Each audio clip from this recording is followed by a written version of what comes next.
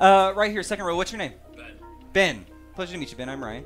Ben, you want to play a quick game? Sure. Okay. Ben, do you see a suit you like? I do. Is it mine? Very nice. Just going for it. I'm going for it. I'm guessing one of these. Which one? Diamonds. The diamonds. Okay. We're going to use the ace of diamonds for something, and we're going to use a couple of other cards as well. They're all going to be diamonds. That way it'll be easy to follow along, okay?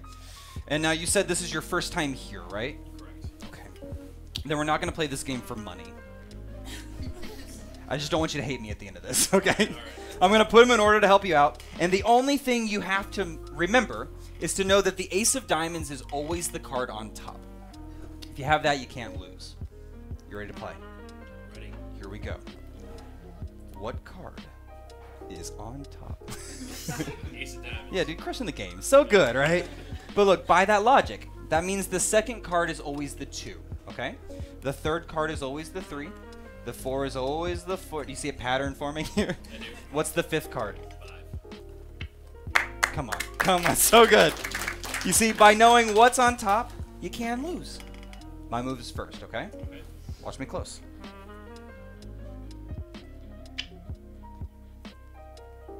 That's it. That's the whole move. What card's on top? 5. Okay, I just told you the rules. The ace is always the card on top. Let me explain again. You see, the ace is on top, which means the second card is the 2, right? Okay. After the 2, over here we have the crushing it. Now look, if this is the 4, what card's after the 4? 5. Isn't this card on top? Yeah. Okay, look, we have the ace on top, which means the second card is the 2, right? The 3 down here in the middle, the 4 is next, and that 5 is way down on bottom. Let me explain something, okay? This isn't a game. This is a con. Don't play this game. All right? But I want to show you how this works. Say we take one of those aces, and it goes in the middle of the pack. The cards are smart enough to know to always correct themselves. Meaning that ace always travels back up to the top, right? Every time. But you see, now that you know what you're looking for, watch it closely. Watch it close. Closer. Closer. Closer. Watch that ace. Look, it goes way down here in the middle, yes? Yep. You wait just a second. And every time that card will travel back up, always correcting itself. It's not me, it's the cards, is what I'm saying. But people always accuse me of having extra aces, so we'll do it with the 2 this time, okay? Watch the 2. Look, the 2 goes as far away as it can from where it belongs, yes? You wait just a second, and every time that 2 will travel back up, it always corrects itself. Thank you, one person. I appreciate you.